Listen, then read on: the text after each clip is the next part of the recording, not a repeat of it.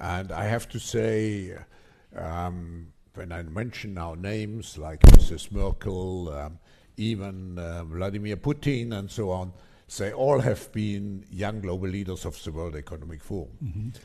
But what we are very proud of now is the young generation, like Prime Minister Trudeau, President of Argentina and so on, that we penetrate the cabinets.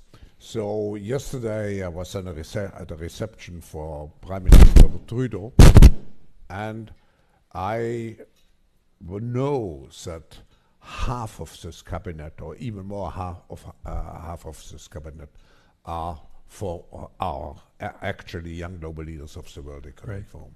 And that's true in Argentina too. Wow. Yeah. Sorry. That's true in Argentina as well.